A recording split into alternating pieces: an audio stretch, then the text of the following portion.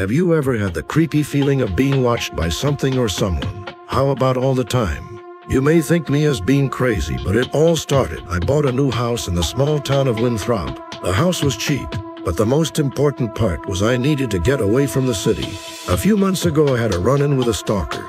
Thankfully, I had managed to get him arrested, but I still had the feeling of being constantly watched. I felt like there were eyes on me everywhere, at home and on the streets, so I decided to move out into the countryside, with less people so I could have peace of mind. The agent who showed me the house was required to mention that a serial killer had previously owned the house. This is why the house was so cheaply priced. However, later, my neighbor Sarah convinced me to pay no thought to this. 4 other owners had lived in the house in the past and had reported loving the house. I also came to love the house. The house itself was large and somewhat old, but otherwise was quite welcoming. The furnishings were beautiful and very comfortable. The people in the town were very friendly, often bringing over food or inviting me over for dinner.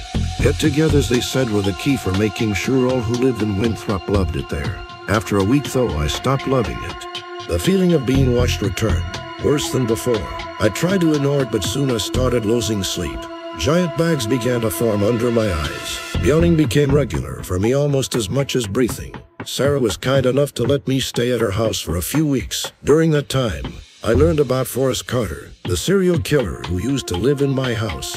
While no one knows the exact murder count, Carter, who is also known as the Winthrop Peacock, was a man with an extremely severe case of narcissism. Legend says he couldn't fall asleep unless he felt like he was being watched. He was finally arrested when they found he had put up a scarecrow to watch him while he was sleeping during the night. Unfortunately, it wasn't an actual scarecrow. Forrest Carter had murdered a 17-year-old girl, just so her corpse could stare at him.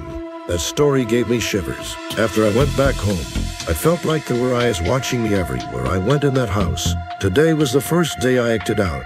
I was in the kitchen cooking when I felt a strong sensation of being watched. I took the knife I had in my hand and violently threw it at the wall, where it lodged in deep. As I pulled it out, I found myself staring at a pair of eyes, floating in a jar of formaldehyde. For hours now, I have been watching the police peel back the wallpaper of my house. So far, they have found 142 pairs of eyeballs in glass jars. The scariest thing, though, is each and every pair of eyes were staring at me.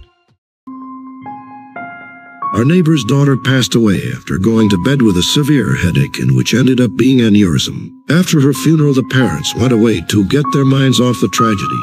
The father asked my uncle to watch the pets. My parents went with him the first time my uncle went over there to feed the pets. My mother had heard there was a grand piano and she wanted to play it.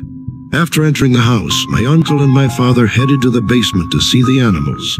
My mother went to the piano on the ground floor. She was playing it when she felt something brush her ankles. She thought a cat must have left the basement and walked past her. She kept playing and then she felt it again. She looked under the piano and saw nothing. When she started again, she felt hands clasp her legs tightly. She dashed to the basement door, called my uncle and father, and waited for them outside. My uncle could tell my mom was rattled and asked what was wrong. She told him what had happened, and he turned white. He told her the daughter who had died used to play a game with her father. When he played the piano, she crawled underneath, grab his ankles, and push his feet up and down on the pedals. One night when I was 10, I was woken up by my bedroom door opening, followed by someone sitting on my bed. I felt my leg grazed and the bed sink under a person's weight. It's just Mom, I thought, and I opened my eyes.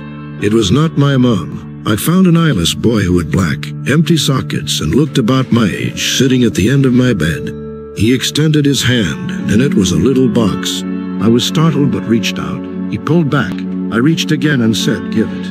Then I blinked, and when I reopened my eyes, he was gone. But I could still see the imprint where he'd sat on my bed. Fast forward 5 years, my girlfriend came over to do homework. After she finished, she took a nap while she waited for her parents. When they arrived, I tried waking her up. She opened her eyes, suddenly looking up at a corner where the wall met the ceiling. She pointed there and went back to sleep. I shook her again. She came to, and I explained what she'd done. She looked haunted. Up on the wall, I saw a little boy with no eyes. He was there in a Spider-Man pose, staring at me. I freaked out and told her my story about the same kid.